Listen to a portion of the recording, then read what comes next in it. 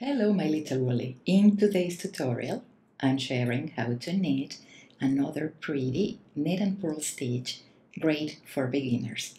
This one is called Garter Rib stitch. It has a beautiful texture to it, and although it's not identical on both sides, both of them look really pretty. It's a 2-row repeat pattern, great to be used as a main stitch if you want to knit a blanket, a cushion, baby stuff, accessories, or you can use it also for edges or borders. Why? Well, because it's reversible, and secondly, because it doesn't curl. It lays flat.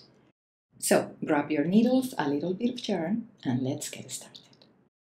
It's super easy.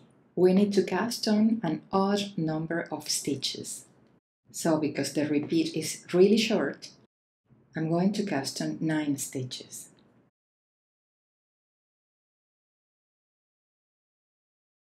First and every odd row, right side of the work.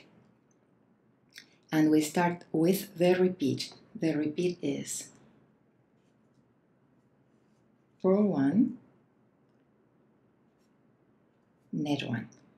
The repeat is what you will find between asterisks on the written instructions. Remember, you can find my patterns on my website, sowoolly.net, and there is a link for you below this video on the description box, just below the title of the video. So, let's do it again. The repeat is purl 1, knit 1, and repeat. Purl 1, knit 1, purl 1, knit 1. If you have more stitches, keep repeating until there is 1 stitch left, ending with purl 1. But only on this first row, I like to work the last stitch through the back loop. This way I can avoid a huge loop there. So I'm going to purl the last one through the back loop.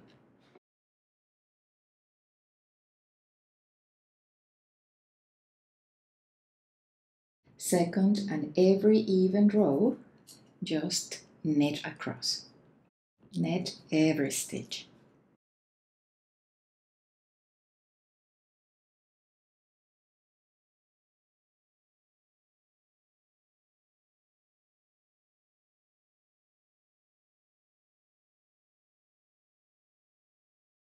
These 2 rows create the pattern.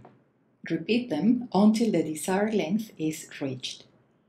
When finished, bind off knitwise, facing the wrong side of the work. That means after row 1. So that's everything for today, my little woolly. I hope you enjoyed this tutorial. Thank you for watching. Don't forget to subscribe to the channel, and happy knitting!